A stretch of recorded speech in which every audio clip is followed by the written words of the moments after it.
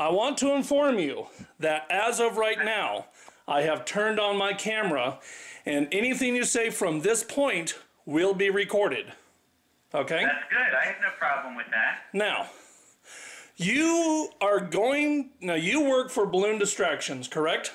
No, I'm the founder and the guy who started BalloonDistractions. And you are going to sue me for posting a video that has less than 2,000 views that says your company sucks. No, that's not what it says. Okay, then what is your intentions? What it says, what you're saying is that my company is a fraud. And the thing is we're not.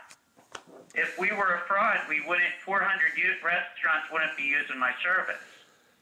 Here's what happened. You basically YouTube, HappyCabbie, just listen. I know you're trying to get hits for yourself. I get it, okay? And I know you make money every time you get hits. I get it. I think it's great.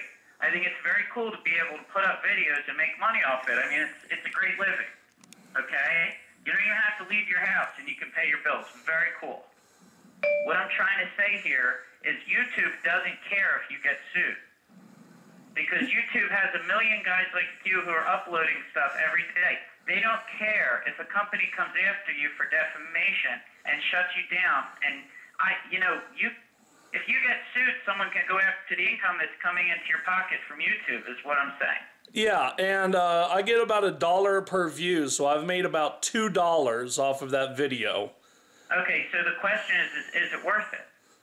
Yeah, it is. Where can I mail you the $2 that I've made off of your video? I'll mail you the $2. What I'm trying to say is that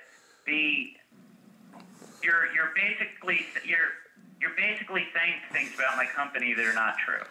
No, what I said is that when I announced that I was interested in working for your company, within an hour, I had many people, former employees of yours, telling me not to do this, and were linking me to forums that I'll link to in the description.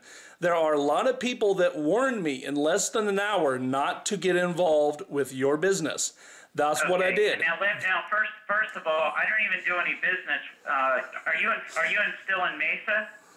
Yes. I don't do any business in Arizona, so we couldn't do business anyway. Number two, there's a lot of people who don't like what we do because we went into a town and captured 30 or 40 restaurants, and we did it very fast and in a professional manner. And then people who weren't very professional would go in and they would get turned down. So we also do criminal background checks, and I have to tell you, HappyCabbie, there's a lot of people who twist balloons out there who are listed sex offenders, who have been arrested for theft, drug use, and everything else. And these people apply to get on our team all the time. We turn these people down. Now, sometimes I had a guy who applied on our team. He had raped a child. And we turned him down, and he got very angry, and he went on all the forums, and he started blasting my company.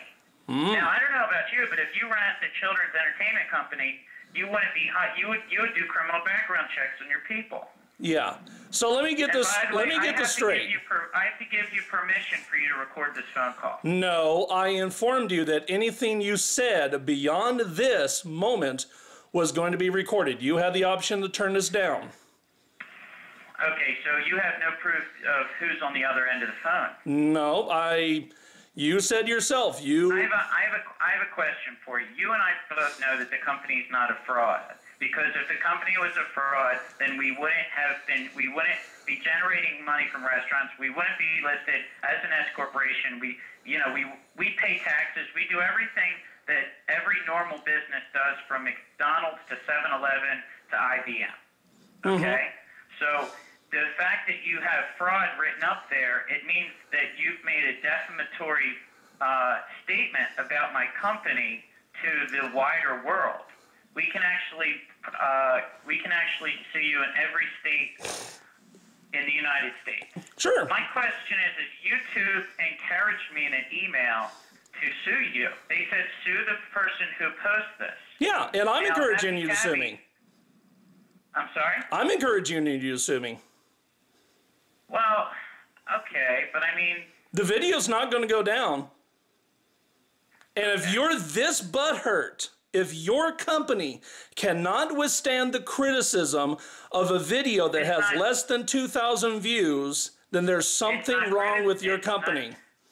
HappyCabbie, I have a question. You're not capable of competing in the marketplace with somebody that has 2,000 views on a video.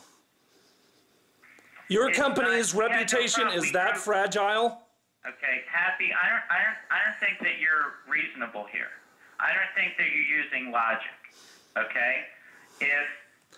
No, what you're trying to do is intimidate me, and I'm telling you, I don't back down from threats. Now, you want to sue me, come get me. You have my number, that means you know where I live.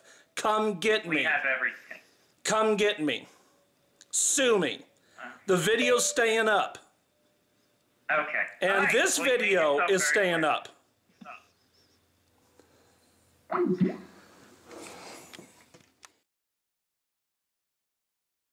And I would like to inform you that this is being recorded. Now, I want to talk. I don't want to be a part of your show. Then you can hang up. If you continue talking, it's being recorded. The fact of the matter is I'm calling you because if we have excellent grounds for going after your income, going after, if you're making. Here's the thing. It's all dollars and cents here. Yeah. If we sue you for $30,000 and you don't have assets worth $30,000, we can go after and attach your paycheck. Really? Go ahead. Yeah, do it. I mean. Go for it. Okay. You're not going to intimidate me. Do you understand me, son? I'm a little older than you, HappyCabbie, but you can. You are not going to intimidate people. You are not going to intimidate. Listen to me. You are not going to silence criticism on the internet. Do you understand me? Don't you know who I am? I'm the Juggernaut, bitch!